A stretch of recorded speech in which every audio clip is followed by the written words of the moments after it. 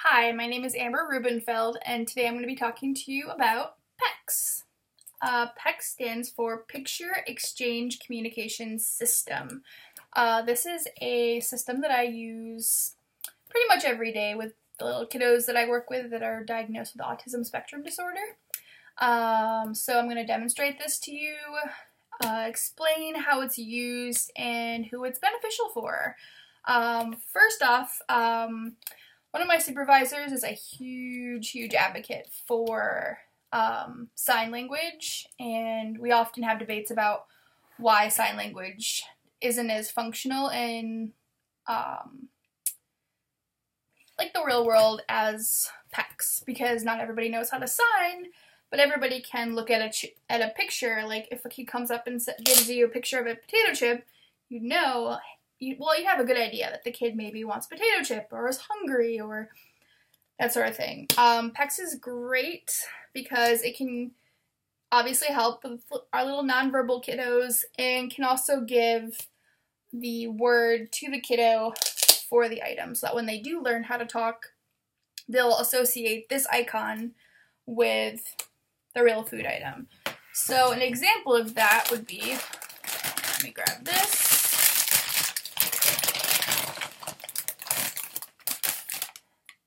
So, for instance, if little Johnny is hungry, let's say he's a new kiddo for PECS. So the first phase of PECS, you could just have one icon, and you can either say like, "What do you want?" Or you can just like look at the PECS book. Initially, this should be really close to the kid, so they don't have to walk very far. So he should walk up, grab, so pick up, reach, and release to the person who he wants it for. Initial trainings of this require, obviously, like hand-over-hand prompting until the child can do it independently. So for this situation, the kid would walk up, pick up the chip, and hand it. And then the person would say, "I want chip," or "I want potato chip." "Here's potato chip," or just hand him the chip, depending on protocol. As you get farther along, PECS can also be used for sentence strips, which you can order and pull off later, which would include "I want." So, and then the child would pull it off and say, "I want potato chip." Or like, "I want orange juice," or "I want toy, milk, break," all kinds of things. There's also icons in here for like "I see."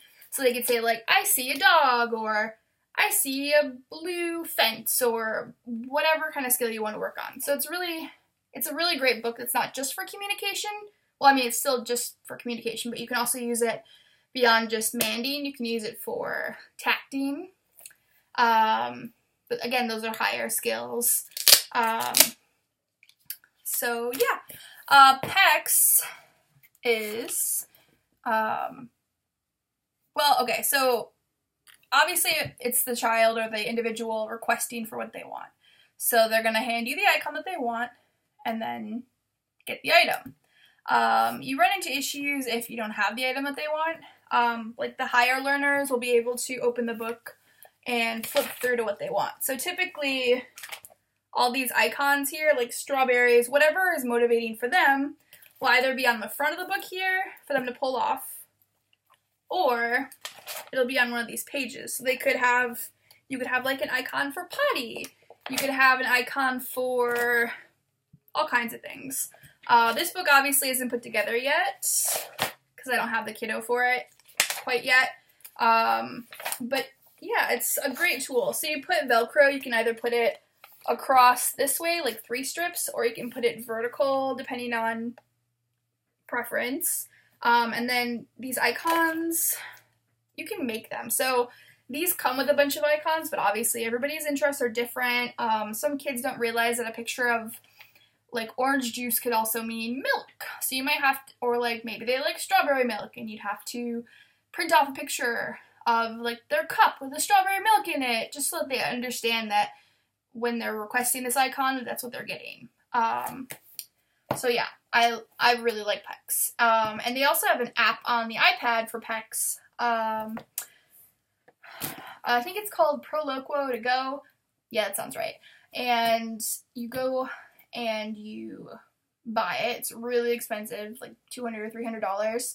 But then if the kid has the iPad, how a lot of kids these days are really glued to iPads or phones, they can go up to somebody with their phone and show, like, I want cookie, or I want toy, I need to go potty, those kind of things. So yeah, it's really great. Whereas signing, if the kid walks up and says, like, more, you might not know what they want, and it also can limit depending on who's teaching the signing, and they can't just go up to anybody and sign what they want, because sadly, not everybody knows about signing. So moving on. So this would be really beneficial for like nonverbal kiddos, individuals. So it could be adults. And it's not just for people on the spectrum either. It could be people who maybe they're deaf and they've never learned sign language. They could use PECs. Because sometimes you can't understand what they're saying. This is mostly used with autistic individuals though.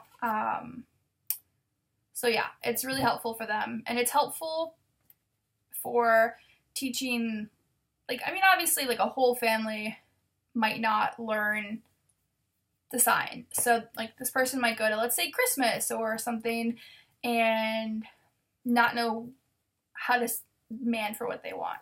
So the cool thing about the digital version of Proloquo is that it'll verbally say, so you can be like, I want chips, and it'll say, I want chips. So then maybe the person doesn't necessarily have to attend to the PECS book, they could attend to what the PECS iPad version is saying. So those are the differences between this hard copy book and the Proloquo. Oh, I also like Proloquo because you can take a picture with the iPad immediately and then put the icon there, so that you don't have to wait to go home and print off the icon and laminate it and bring it back, those kind of things. So yeah, so that's PECS, which stands for Picture Exchange Communication System, and I love PECS. So if you don't use PECS now, go get it. Thanks. This is Amber Rubenfeld.